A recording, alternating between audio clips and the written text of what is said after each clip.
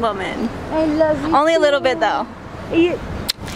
And she didn't eat my pho that I got. Did you eat it? No. Oh. But I'm gonna eat it tonight. Okay. But you're not.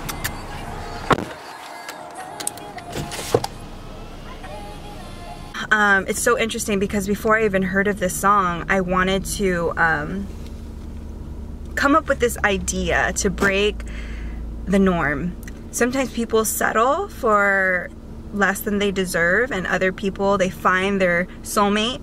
But for me, I'm learning to love myself more than anybody could ever love me. And if God blesses me with a man one day who will spend the rest of his life trying to be that person to love me more than I love myself, then God bless me, and that would be awesome. But I'm not putting all my energy into that, and it is my dream to experience, more so for my mom, to experience her daughter walking down the aisle.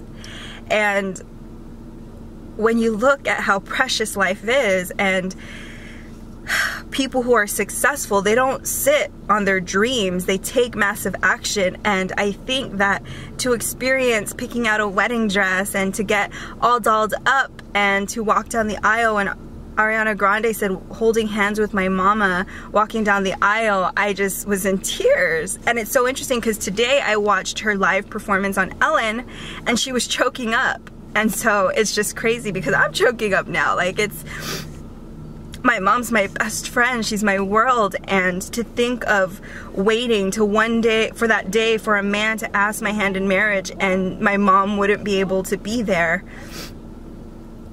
it just, peekaboo! Are you still videoing? Yeah, I have to go to a staff meeting, but I just want to say I love you. Okay. I love you too. Are you going to Chelsea's? Yeah, I'm still deciding when I'm gonna go down though. Good. Keep deciding. Okay. And then I'll see you later. Okay. Love you. Baby? Yeah. Love you. Love you. Thanks, baby. Bye. Bye. Just to think that if I never get the opportunity to share that special day with her, I don't even think I could make it through my own wedding. Like, I'd be a mess. Probably don't even have to hire a makeup artist. Like, I would just cry off all my makeup. So it's an experience that I want to seize the day and make it happen. So I've been thinking of this idea of putting together vows to myself and making that promise as if I was making that promise to my soulmate.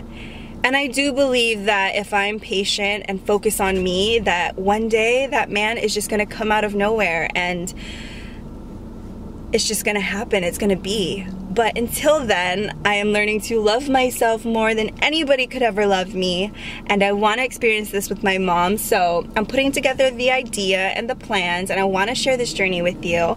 I'm so excited to pick out a dress and figure out how the ceremony is gonna go down, and then I'm gonna have, I know for sure I'm gonna have, kind of like, you know, at the altar when you're standing with your fiance, I'm gonna have a selfie mirror, and I'm gonna be giving vows to myself and to God and to my future husband.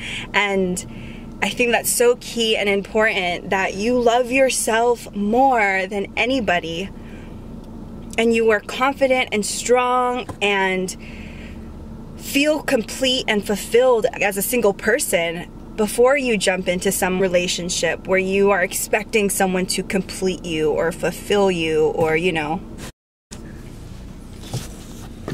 Hi, uncles! Are you going down to, what's her name? Chelsea? Maybe, yeah. Why? Right now. I don't even want to see myself. The baby!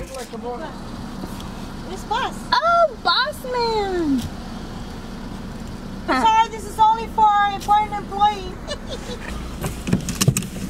Okay guys, so I keep getting interrupted, but long story short, I want to share this journey with you. Leave in the comments below if you have any ideas, but I think this is amazing, and I want more women to start loving themselves more and to the best that they can, and not depend on a man to do that for them, and to fulfill yourself first as a person and find things that make you happy without relying on other people and trying to put that on other people, that they're supposed to complete you and fulfill you and make you happy.